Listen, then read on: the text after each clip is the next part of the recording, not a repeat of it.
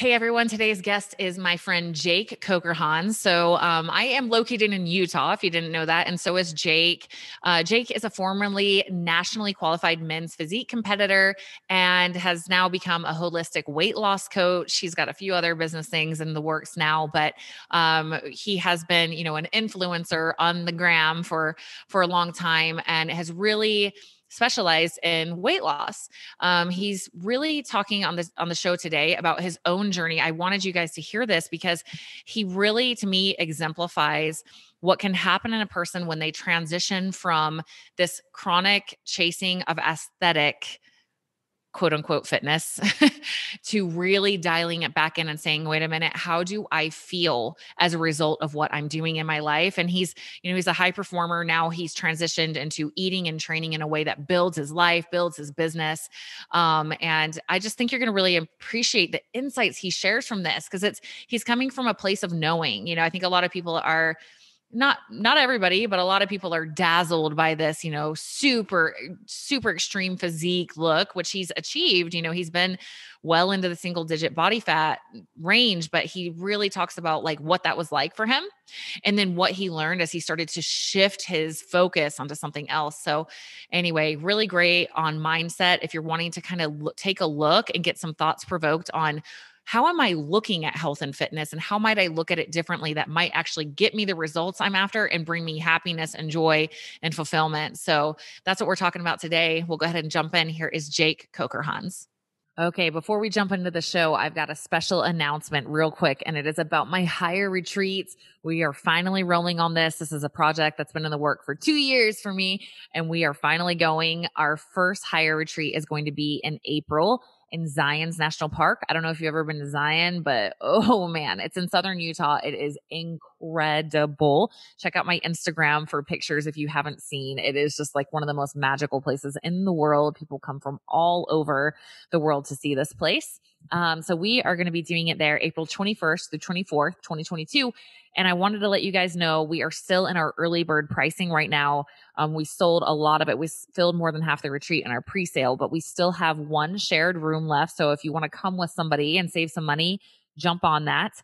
I am doing this with Be the Wellness. They are helping me put on this retreat. Be the Wellness is amazing. They are like my dream end goal of all retreats, and they've decided to help other people like me put on retreats. So it's going to be phenomenal. They're award-winning retreat hosts, and yeah, it's going to be good. So you have to go to their website. It's going to be the Wellness. So BEE.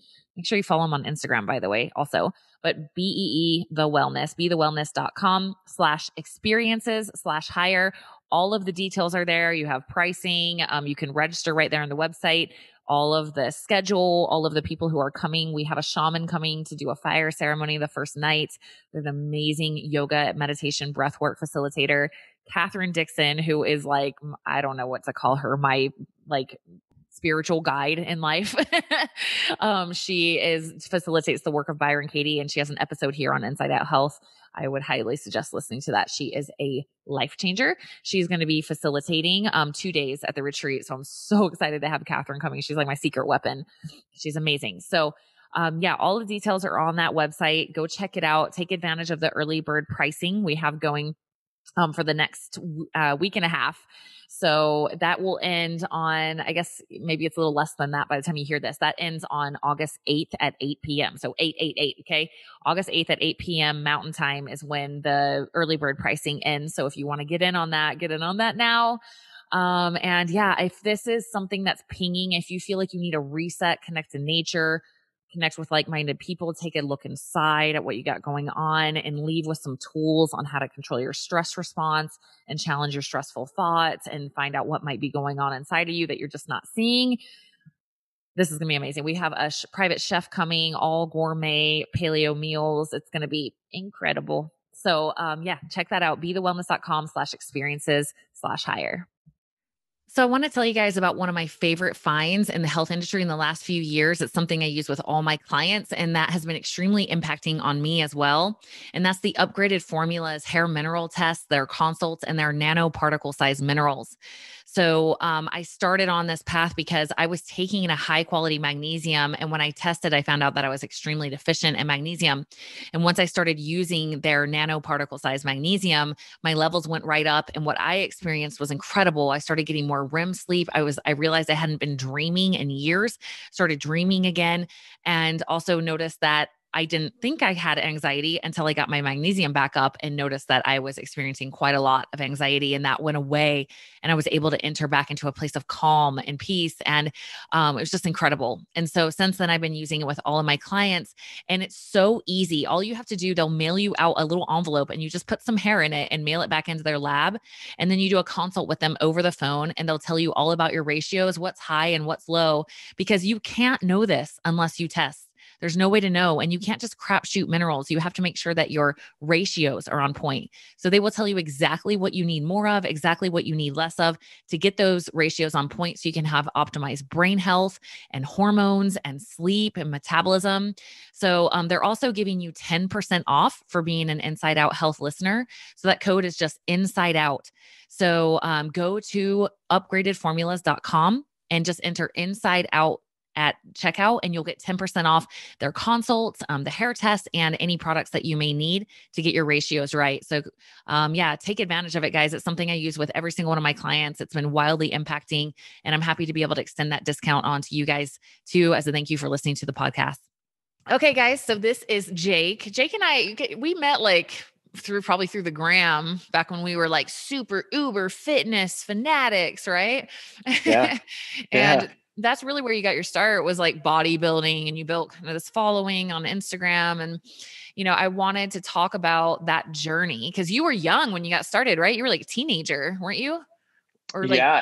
It was almost right out of high school. I was about I think it was 19 or 20 when I did my first competition. yeah. And so I was wondering if you could share your story of what that was like. Cause now you're like crushing business, you've evolved out of that. You're still super fit, still super healthy, but I was wanting you to share the journey because I think so many people have this like rose colored glasses of like, if I could just, especially young guys coming up, I just want to look like Jake, and it's this Yeah. very aesthetic focus, and then people will love me, and then I'll have all my value. And so I was wondering if you could take us through that journey and then take us out of that journey to where you are now. Yeah. Yeah, of course. So I would say in terms of my overall like weight training career, that probably started in high school when I first got into sports, playing football and baseball. That was what really introduced me to weightlifting. One of our strength and conditioning coaches for football, he actually did bodybuilding shows at the time. So, Oh, very quickly I was kind of introduced to the sport, and we right. would just talk back and forth about it a little bit because he was just yacked, and I always Mhm. thought it was really impressive. And then Right. obviously, as you continue to work out and train, you start to get some of the other benefits of lifting, right? More attention Mhm. from the opposite sex, or people who are attracted to you. And I think that was ultimately what spurred my initial passion or desire to keep strength training, was kind Right. of like those vanity metrics. You Yeah. feel good, you feel more confident.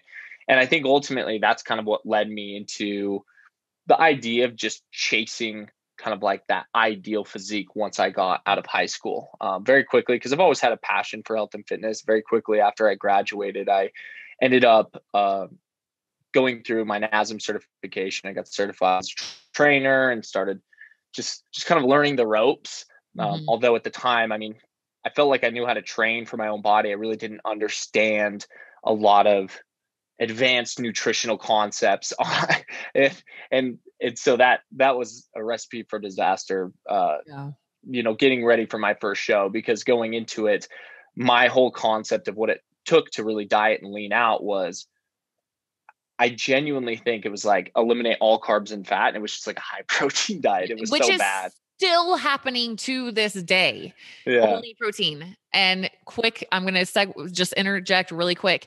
If you do not eat any fat, if you're trying to minimize fat, it's kills me for guys because they're basically riding off steroids. They're basically riding off, these injections because they don't have the ability to make healthy testosterone levels when you're not eating any fat, not to mention brain power, right? So keto, you can kind of make it work because you at least have fats to fuel these basic vital functions in your body, like cell membranes, brain health, hormones. Mm-hmm. But when you take that away, like it puts you in this, honestly, I think like psychosis almost, like you're not your normal self at all. So yeah, sorry, just interject. 100%. 100%. And I think the biggest mistake I made when I first decided to get into competing was not getting serious enough to hire a coach, right? Maybe that was my ego or whatever, feeling like I don't need a coach. My whole life I've worked out. I know how to get in decent shape. And so just going down that path and just doing what I thought was the appropriate thing. And I think what fueled this, and this is another thing that I think such a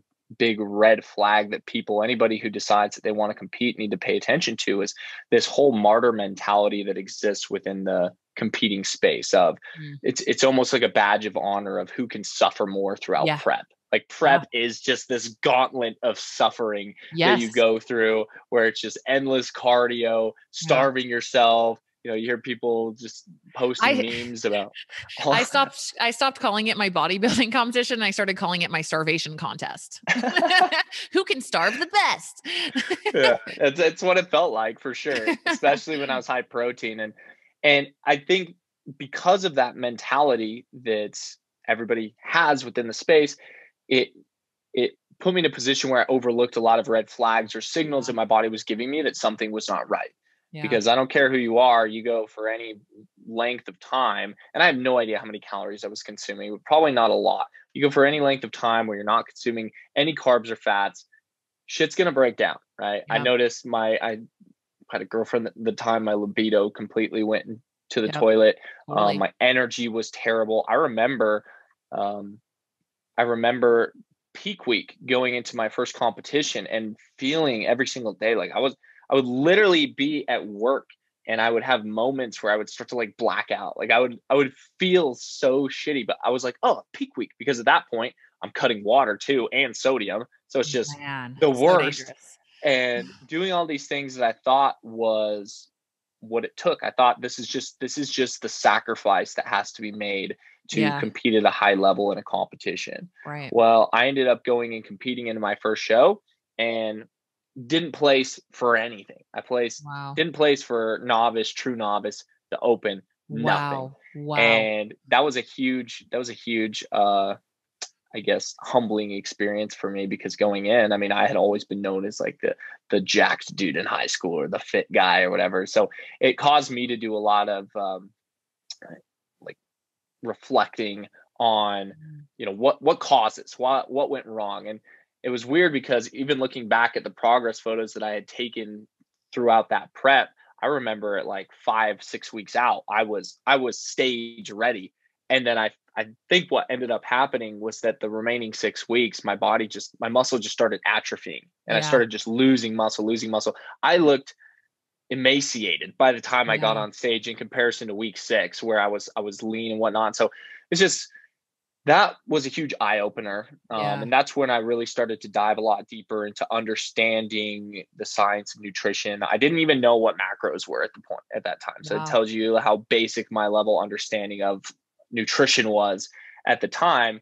Were you just going off of what other people had done that you heard? Oh, just eat white fish and chicken. I honestly don't even know. Yes, probably. I just felt like intuitively, maybe it was just buzzwords that I've heard. Oh, carbs are bad, or carbs make you fat, or whatever it was. Like, I'm sure I was probably modeling someone, but it was just stupidity. Honestly, there was no thought process to it. But it also lit a fire under my ass after that, where I was like, there's no way I'm going out like this. And so I started to follow the typical bodybuilding advice of what you're supposed to do post show, which is like, oh, bulk up, dirty bulk. It's dirty bulk time, baby. I got to get that muscle back. And proceeded to go another 6 months of just stuffing my face with as many calories as possible. The funny thing about my mindset at that time as well was like, I would intentionally avoid vegetables or any nutrient dense food because I felt like they they were, why would I waste like any amount Volume. of volume, yeah, like in my stomach on things that weren't going to provide me a ton of calories. Like I need Crazy. calories more than Right. anything. And so And then for your poor going, mental health, sorry to interrupt again, but your no poor worries. mental health, you went from, I have no brain power from this starvation I just went through, to now I'm going to inflame the crap out of my body with all these inflammatory foods, right? So, I mean, your body's Mhm. going through the ringer at that point. Yeah. Oh yeah. Oh yeah. The pendulum swing from completely restricting and starving myself, feeling like crap, and then swinging to this dirty bulking phase where that's exactly what happened, like you said. And for some reason, I had this weird arbitrary goal, and this was actually my after my second competition, but I had this goal of going from 195 to 240, Oh, and wow. 240 was just a number that I had pulled out of a Picked. hat. Like there was just Yeah. no logic to that. I was like, yeah, I want to be 240. And so during that period of time when I was stuffing my face, yeah, I got bigger, and I was reaffirming that part of my ego that wanted to see progress, because I think a lot of guys when they're trying to bulk, they look at two physical metrics to determine if they're moving in the right direction. One is the scale, is the number going up, and the other one is like, how are the sleeves of my shirt fitting? Are my Yeah. sleeves getting tighter, right? Like, am I filling my shirts out more? And so once again, very easy to overlook these red flags and signals your body's giving you, because Right. you're looking at these metrics that might appease your ego, but they really they don't mean anything, right? Yeah. And so I went through that whole process, and yes, I got to that point where, oh, it was probably the most depressed I've ever been in my life, Yeah, when I I was bet. bulking and in a surplus. I would literally wake up after 8 or 9 hours of sleep. I would eat breakfast, and then I would like need to go back to sleep. I was so tired all the time. I was getting sick like once a month. I was getting sick Wow. all the time. I was very lethargic. Wow. Pretty much only had energy to go to the gym. And so after a few months of that, I think I ended up getting to 235. It The only thing that actually kind of reeled me back in and got me to start cutting again was another show, right? So I Right. decided to prep for this next show, and then the cycle repeats and I go back to cutting. Well, this time it wasn't as bad, right? I had a better understanding of nutrition, and I think I had built my metabolism to a point where I never at this time in my competing career felt like I was really dying or starving myself, but it still requires a level of obsessiveness with what you're Yeah. doing, to the point where you are very restricted, right? Right. Went and competed, ended up taking first, which was awesome, qualified for nationals, and then came out. And at that point, after that show, uh, it was kind of difficult for me, because I decided I wanted to take a break from competing, but I was still in this mindset of post show, eat as many treats as possible, because that's just part of the Right. culture, right? People Totally. you come off the stage, you're greeted with pizza and donuts and cookies and all of that stuff. Right. And in my mind, it's like, man, I deserve this. I've worked so hard for 3 months. Right. Like, I deserve this food. Mhm. And so I don't know how or at what point I recognized myself kind of entering into this binge cycle again post Yeah. show. But there was a point where I was like, listen, I need to get a grip on just how I'm balancing my nutrition in my life. I felt like pre competition or pre bodybuilding, I was relatively balanced. I didn't really Yeah. crave sweets that much. I ate healthy, but every now and again had something that Yeah. was maybe not the most ideal. And there was a decent amount of balance, but some weird flip in my mind happened when I was competing, Mhm. where I was caught in this on the wagon, off the wagon type of mentality, where it Right. was just one extreme or the other. I was Right. super restrictive and starved myself, and probably a pain to be around socially, because I was so meticulous and obsessive about every little morsel of food that I was eating. Or I was just completely off the rail and Mhm. avoided healthy foods at all costs. Mhm. And I think that's a position that a lot of people get into. And I want to obviously preface this by saying, like, I don't think that it's necessarily the sport itself that caused that. Obviously, there's certain components of it that that aid in people developing that mindset. But I mean, I'm a big fan of the sport of bodybuilding. I like to see people push themselves to their potential and to their limits. And I like to, when you think of any professional sport, it does take a level of obsessiveness and sacrifice to get to the highest level. So I understand that. But I think a lot of people go in without fully understanding what can potentially happen. And I mean, it sounds like you even went in knowing that and still kind of succumbed to it to a certain point. But yeah. And I appreciate you sharing that, because I learned, I was shocked that for me, it was, yes, before I got into it, I don't track my food. I don't, I'm not meticulously watching calories or macros, but I eat healthy, like I'll have salmon, or I'll have a big salad, or, if I'm having a treat, it's like a health bar, or, something like that. Or if I'm having chips, it's like Siete Foods and guac, or something like that. But I found that because I had been so restricted for so long, all of a sudden I was fantasizing about stuff I haven't eaten since I was fat. I was like, I want cereal and I want brownies and I'm going to have pizza. And I remember there was a night, it was like peak week, and I had to go just get some more rice cakes and whitefish. And I remember plotting all the stuff at Harmon's that I was going to get. And I was like, on Sunday, you're eating that and you're eating that. And it's all junk food. And I'm plotting it. And yeah, I was surprised that it got me like that. And it was like you said, if it was healthy, I did not want it. Any of my old healthy foods that I normally ate, I'm like, screw that. I don't want yogurt. I don't want sweet potatoes. It's just like my favorite food. I don't want it. Goodbye. No thanks. Yeah. Where are the burgers and fries and cake and waffles? And I the reason I like this is not just to pick on like bodybuilding. It's honestly what I learned as I started talking about this on social media is it's like quote unquote regular people too, who have been in diet culture mentality for so long, for decades. Even they've been pushing themselves of like, don't screw it up. Come on, eat good, eat good, eat good. And it says good, bad, black, white, extremist thinking. And so every time they go into that extreme restriction, they end up binging. And that's why I wanted to bring this up, because like, yeah, we were in the extremes of that, getting what'd your body fat get down to, by the way, at its lowest?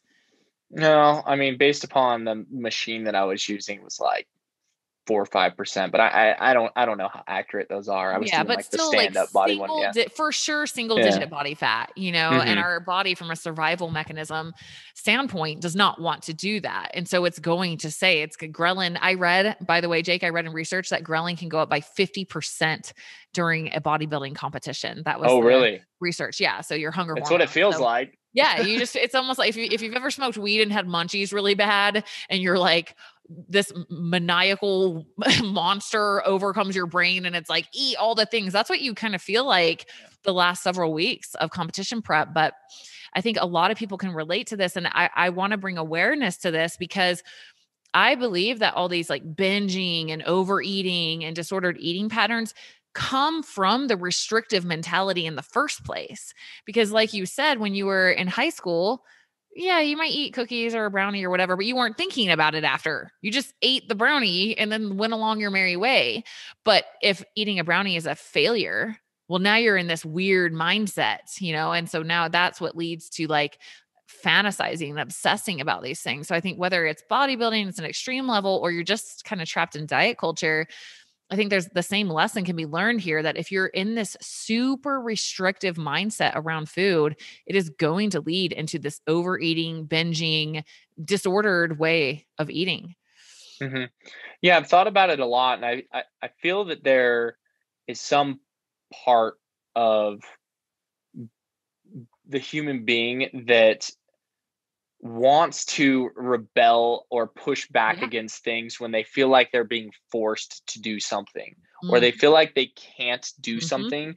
There's some weird internal thing where I don't know if it piques curiosity or whatever. I say it's our inner child. It is. Yeah. Your inner rebel. Yeah. It's just like the same kid who grows up in a super, super strict household. They're not allowed to do anything. Their parents are overbearing, and then they graduate and they just go off the rails, they go party and do all this crap because it's all new and it's novel.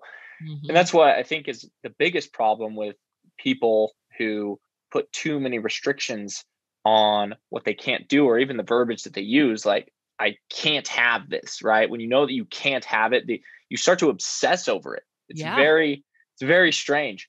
Um, and even the smallest shift of saying, like, just giving yourself even a little bit of permission to enjoy it, it almost takes away Yeah. the mystique of whatever it is that you're not allowed to have, right? It's very Yeah. weird. 100%. And that's why, like, for me, for like maintenance, for lifestyle, if I find myself even trickling towards like my kids are having pizza and I'm like, don't eat it, don't eat it, I will purposely just go have a bite here, go have a bite there, just so I make sure that I don't get into this restrictive mentality. Cause I learned through the school of hard knocks, if I did that, guess who's going to end up having her salad now and like 4 pieces of pizza later tonight? Me, Hmm. So yeah, you're absolutely right. And so I want to transition into the rest of your story. So you did this, you qualified for nationals. Did you do nationals? No, I never did. So what happened from there? Um, I think I just got to a point where I was kind of tired of competing. I mean, I had competed for 3 years. I kind of skipped through a middle show, right? But I Mhm, did 3 shows in total. It was over the course mhm. of 3 years. I decided, because I always competed naturally, and I was just like, I just don't think that I'm at a point where I could be competitive on a national stage naturally. And so I just decided that I wanted to find balance, and that was also a big component, was like realizing where my mental headspace was at, Yeah. and thinking like, man, I need to get a grip of this, because I feel, for the first time in my life, I feel out of control with my food, which was a Yeah. totally new experience for me. And, I'm sure it was something that I read or that I had heard that allowed me to flip this switch, but it was the moment where I stopped looking at food for the way that it would change my physical appearance, and started to look at food as something much more, in the way that it manifested every time that I ate it. Mm. So thinking of food and how it impacted these other areas of my life, like my energy levels, my mental clarity, my focus and productivity, how it affected Yeah. my digestion, because that's another thing. When I was doing the dirty bulking thing, I mean, my bloating, and that just, my Yeah. stomach was not in a good place. My gut health was way off. Mm. And, I started to look at food in that way, and then taking it even a step further, starting to think about these other important areas of my life. I mean, my work and my career has always been really important to me. I do a lot of time talking, I create a lot of content. Yeah. And when I started to recognize the parallels of how food was actually impacting my creativity, my ability to come Yeah. up with new creative ideas for content, my verbal fluency, the way that I would communicate with clients, and Yeah. even just like on podcasts or videos, the way that I'm able to articulate different ideas. I started to notice differences of how certain foods would affect me, my Mhm. brain fog, how my energy declined throughout the day. Mhm. And so when I began to associate, oh, eating in a particular way will improve my performance in this area, uh, I subconsciously, maybe I was associating more pleasure to certain foods than I was previously. Whereas a lot of people, this is the Beautiful. issue that I think a lot of people have, is when they look at food, the only association that they have to food is taste. Is, how is this food Yeah. going to taste? So when they think of, what do I want to eat for dinner? Well, what sounds good right now? What sounds good to me? And I mean, if that's your only compass that you're using to guide these decisions, then how likely are you to ever pick something more nutrient dense and healthy over something that's obviously processed and tastes delicious, right? Totally. Not very likely. So I think a lot of people operate just thinking about like what would taste good in this moment.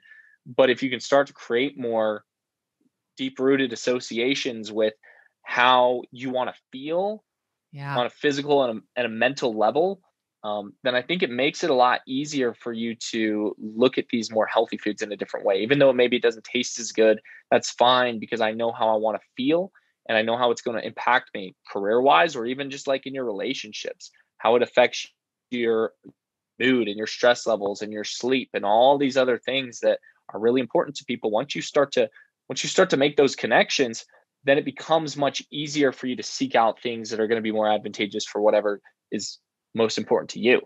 And Mhm. that wasn't something that happened overnight. It was like a slow Yeah. uh, progression and transition into thinking like that. But now, I mean, I'm really at a place where most of the decisions I make around food or what I'm doing to my body to exercise is real. I mean, I care about how I look physically, but more than anything, like I want to feel good. Like I want to wake up Yeah. and have tons of energy. I want to have mental clarity. I mean, I hate feeling foggy and just lethargic. Yeah. I can't stand feeling like that. And so I've figured out what foods make me feel great, what foods don't.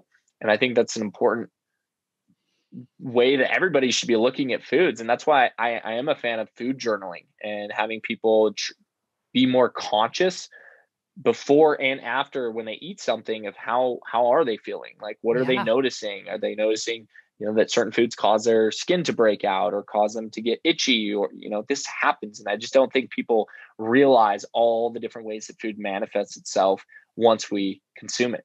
People think Oh, that it's just these 2 seconds of momentary pleasure and then it's over, but it's so much more than that. right. I mean, our body literally recreates itself, and that's what it's making it out of. Like the whole "you are what you eat" is literally, like Hmm. that's the building blocks of our body. And I think you're one so ahead of the game on this. I feel like most people don't hit this until like maybe late 30s or early 40s. You're like mid 20s ish, right? Hmm. Like Yep. you're way ahead of the game on that. But and that's why like your career has been excelling, I think, because you're feeding for performance, you're eating for performance, and of course I know you still like to kill it in the gym and all of that. I think that's a part of us that will never lose. If once you love fitness and you understand that awesome moment of like pushing yourself and how good that feels. But like you, I eat for that. And I want to make sure that I can perform. I want to make sure. And you're right. It becomes easy. And this is why I love your message so much, because it becomes when you're looking at donuts, you look at them, they actually don't look as appealing because you're like, Hmm. yeah, but like for the next 2 hours, I'm going to feel like shit if I eat that. Yeah. Or I could, if I really am that hard up for a treat, I could have like a Quest Hero bar or something. It's not the most optimal ingredients ever, but at least it's not going to be super inflammatory and cause my blood sugar to spike and drop and all of these things. It's so for me, it's become what can I eat instead that will like fill that desire I'm having that will make me feel awesome after. And then you just want to. It's your wants change. Your desires for what you're eating change when you look at this aspect of how am I going to feel after I eat that. And you're right. I'd say most people, they don't have that awareness. They don't Yeah. even think about the connection between the two. So really, Yeah, really, 100%.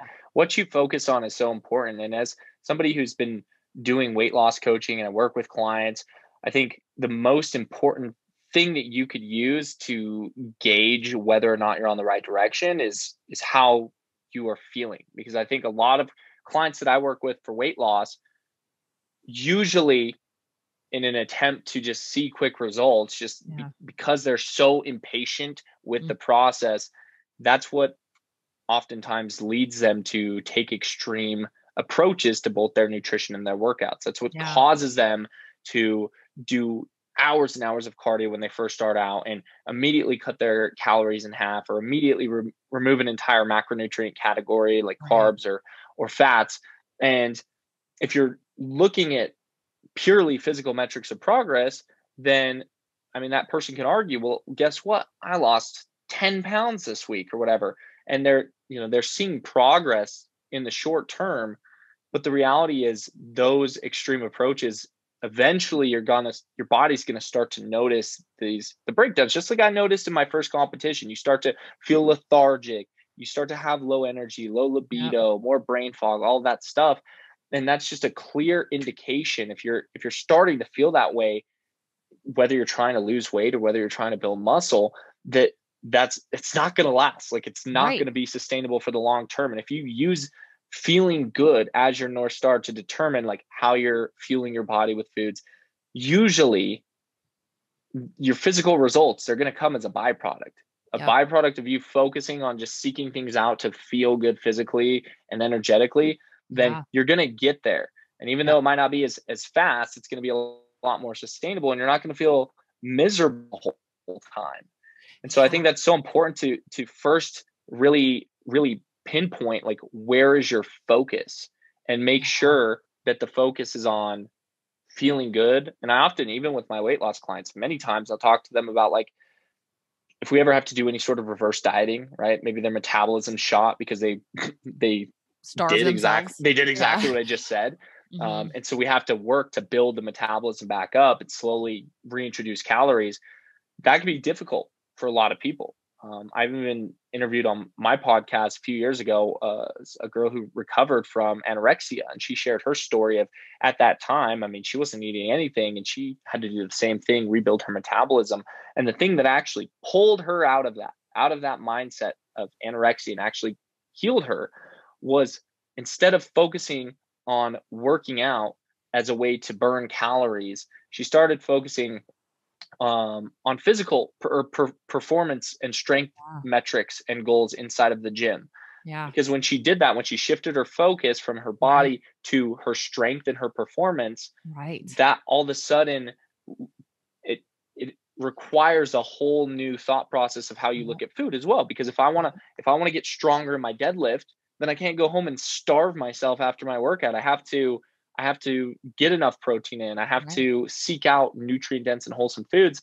And so just by shifting her focus Yeah. to where she could, because reverse dieting, when you're somebody who's trying to lose weight, it's a very frustrating process, right? You're like, I'm going in the opposite direction. It Hmm. just can be very conflicting for Hmm. individuals. But at least if you're focusing on physical or performance and strength goals, you're getting these wins. You're Hmm. getting validated or reaffirmed that things are happening, things are moving in the right direction, because you're coming Hmm. into the gym, you're hitting new PRs, you're feeling strong, you're feeling more confident. So instead of feeling like, oh my gosh, I'm going backwards, this is a joke, why am I doing this? Like I could Right. just go back to like, cutting my calories again and keep trying to lose. At least you're feeling good about what's happening. You're like, I'm Yeah. getting stronger. I'm doing more push-ups. I can last longer in the gym or whatever. And so, I mean, man, your focus and intent is so important. I love what you're saying there about shifting your focus into something that's building and positive and winning. Like it's crazy to think if we took that parallel of like, oh, like losing is constantly, we have associating losing with winning. Like think about Yeah. that in other areas of your life. Like you want to make less money, you want to start chipping away at your house. That's a good thing, like if we can just shift our focus into getting stronger, then we're in this constructive, nurturing, building, um, fun, energetic space, and I love that. I've stopped doing weight check-ins with my clients. We don't do weight anymore. I'm like, how are you feeling? And we do a photo check-in once a month, because it's like, if you're making progress and you're feeling good and your mental health's better and you're feeling stronger in the gym and how your clothes are fitting, that is enough, like Hmm. especially when you're trying to gain strength. I just say the scale is a terrible indicator of success when you're trying to build muscle. It's like, that's not, you could have made massive progress. And if you think a lower number on the scale is better and you just actually lost half a pound of body fat and gained half a pound of muscle, well, now you're going to think I'm not making any progress, and it's like, yes, you Hmm. are. Yes, Yeah. you are. So I love that perspective so much.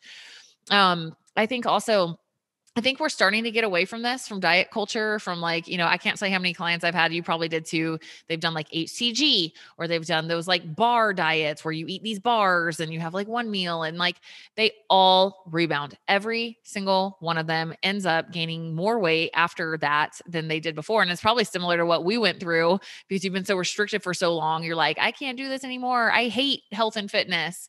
And Hmm. what you're saying is like, let's get away from this negative connotation with it, where it has to be all suffering and misery, and let's build into something that makes us feel good and perform better and show up better at work and show up better in our relationships.